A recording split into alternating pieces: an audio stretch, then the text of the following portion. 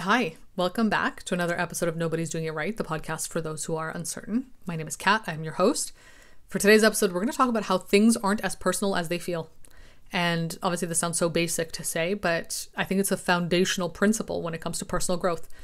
You need to get this down in order to move forward and, do all the other things you need to do when it comes to self-awareness, personal growth, personal development, being able to express yourself, being vulnerable, being open, having self-worth, like all that stuff.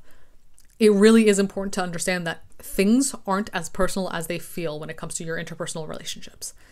And I know this is easier said than done, but I want to kind of explore it a bit more, to unpack it a little bit so that I can share how I've changed my mindset around this in the hopes that it'll help you if you struggle with this. If you are somebody who feels like everything that people do, how they behave, is a direct reflection of you and your value and your worth. I know that can be hard to break out of this mindset. I've had it. I've been in it. I think a lot of us have been or are in it right now. I get it. Of course, naturally, you would think that. We are social creatures. Biologically, we are designed to care about what people think about us so we don't get exiled from the group and have to fend for ourselves, right? We want to be accepted. Understandable. But most of the time, the things people do, the way they show up, the way they react, has nothing to do with us and everything to do with them. And I think the first place to begin to understand this is by looking at yourself, looking at the way you behave, the way you respond to things. Most likely, as I know from my own experience, the way you respond has more to do about how you feel about yourself, about the things you've learned throughout your life, the things you've been conditioned to believe, the struggles you might be having. Maybe you're going through a depressive episode, whatever.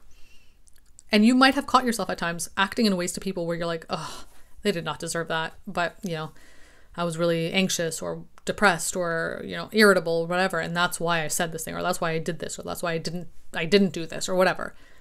Now, put yourself in the other position now, the other person receiving that. If they were thinking of it as personal, yeah, that would probably make them feel really sad. They probably make them feel very unworthy. But if they were to have the perspective of, oh, maybe that person's actually going through something right now. Maybe they're actually depressed. Maybe they're actually scared of being vulnerable. Maybe they're not willing to open up because they fear people will take advantage of them. How would that make them feel now? They'd probably feel less unworthy in response to your actions, right? And that's the crux of this right now.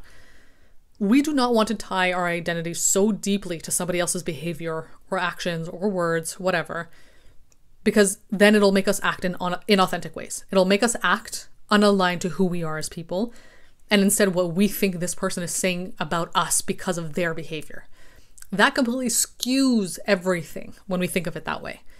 That'll make you act in ways that you are not, in ways that you don't want to be. And that is what we want to avoid, because that's like a domino effect. It ruins all of your personal growth at that point. If you start responding because you think that their action, what they said, what they did is personal to you and your worth, now you're going to respond with that mindset. And then that means you might not be very vulnerable. You might not be very expressive. Your ego will kick in and you'll say something that's not aligned with who you want to be as a person. And then they'll respond to that. And it's a mess. It's very messy. So I do think it's really important that if you are on a personal growth journey or any kind of, journey when it comes to mental health, self-awareness, whatever, to really, really sit down and make yourself understand that most things aren't as personal as they feel. Sure, sometimes someone might just genuinely not like you and might say something specifically to hurt you. They might. And in which case, obviously painful, uncomfortable, not nice, very valid if you're upset about that, obviously. And also take a step back and think about, what does that really say, right? That they have to go out of their way to make somebody feel less than. What does that say about them and the way they feel about themselves? Again, it goes back to them. It goes back to how they see the world, how they perceive things. Of course, it's not fair to you if you have to deal with that, obviously. So I'm not trying to completely disregard the way you're feeling. It's valid. But for your own sake, for your own mental health, for your own feelings of worth and value, it's not as personal as it seems.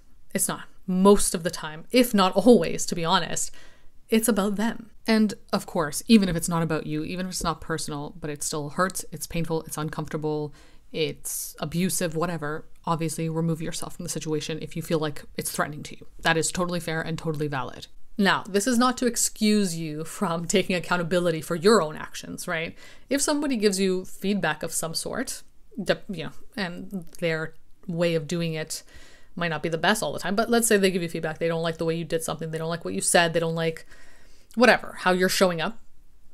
Take accountability. If you feel like that feedback might be right, maybe you did say something that's a little shitty. Maybe you didn't show up the way you wanted to, and they pointed that out. You're allowed to take accountability for that. You're allowed to hold yourself accountable. That's really important. This is not to absolve you from not listening to people and hearing them out and considering that within yourself to say, okay, how do I feel about that? Do I feel like maybe they have a point? Maybe their strategy, their tactic was off, but like maybe they do have a point. That's important too.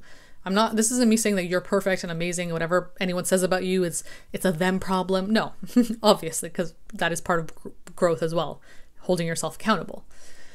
But in terms of your self-worth and feeling like your self-worth and value as a human being is tied in what they do and how they say it or what they say or whatever, that's a different story. Even if someone were to say something about you that you're like, yeah, actually I did do that and it's not right and I don't like that I did that, it still does not have to be tied inherently to your worth as a person. You are inherently worthy. Just like a baby is inherently worthy when it's born, right? You wouldn't say one baby is more worthy than another baby, right? But it's how you show up afterwards that kind of determines how you feel about yourself and whether or not you are showing up authentically and in alignment with your values and morals, right? Everybody can change, everybody can grow, everybody can make amends with people, obviously. So it's important to keep that in mind. Remind yourself that your worth is there. It is, a non-negotiable, it's there. So how someone shows up, what they say, how they say it, whatever, is not a reflection of your worth. More often than not, it's a reflection of how they believe their worth is, how they're feeling, what they're experiencing. We all see the world through our own lens. And sometimes we forget that other people can't read our minds, that they don't see it the way we see it all the time. So just hold that perspective in the front of your mind because it will come up a lot when you're dealing with people. And when you are able to really, really internalize this within yourself, that, it's not as personal as it seems, it makes it so much easier to show up openly, authentically, vulnerably, and to cultivate relationships that are actually much stronger. Because if you are responding to what somebody said or what they did from a place of ego, from a place of feeling like your worth is attacked, you might say something that's not at all aligned with you, like I said before. And now you've become a version of yourself that you don't want to be. But if you responded from a place of, okay, maybe this person's going through something, maybe they see the world differently, that's an issue that they're struggling with, I'll consider, okay, maybe do I align with what they said? Do I believe that maybe I did do something, whatever. And if not, if you genuinely believe, still holding yourself accountable when necessary, but if you genuinely believe, I don't think I did anything wrong, and seeing as my worth is a non-negotiable, it's there, right? Then the only answer really is that they are just seeing things differently than me. And that has nothing to do with my worth and my value. And that's that. It's as simple as that. Obviously easier said than done, but it's as simple as that. And it's really, really important because now you can show up in a way that is much different than the other example. You can now be vulnerable and say, hey, that made me a little uncomfortable. Like, what did you mean by that? Genuinely out of curiosity, not to be mean or aggressive or whatever. Not to say that there's anything wrong with standing up for yourself, of course. But, you can approach it from a place of curiosity instead. What did you mean by that? Sorry, like, I don't understand. Or that made me feel uncomfortable. Like, I don't really like that. Or, why do you feel that way? Whatever. However you can open up discourse and conversation about something so that the other person can actually even show up in a way that maybe you didn't even think they could show up in, right? Maybe you've opened up space now for vulnerability and they've stepped into that and shown you like, oh, they actually are capable of being more open and expressive and vulnerable, whatever. That's how relationships are formed. And that's also how you build your relationship with yourself. If you do not question your worth every time someone does something or says something, you can trust yourself to show up, in a way that's true to you, vulnerable, open, whatever, and not worry about being taken advantage of all the time or being hurt by anything that someone says, any small thing that they say or do or don't do. So it creates more security in yourself too. And that's really, really important when it comes to personal growth.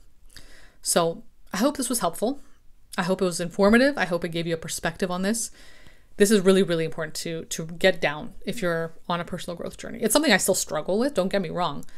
But once you get better at this and it really sinks in that it's not as personal as it's not personal. That's something that they're going through, or like my worth is fine. So what they said does not really affect me as deeply as it once did. it's so much freer. It feels so much freer. You have so much more freedom to be able to think about other things and be comfortable being more vulnerable and open and authentic and real, because that's what's really important too, right? So yeah, I hope this was helpful. I hope it was informative. If you want to talk about these topics with me one-to-one, you can book a call or email guidance. I also write on Substack. I write about these topics there too. And you can follow my social media accounts for all my other content. Other than that, thank you for listening, and I'll be back again soon with another episode.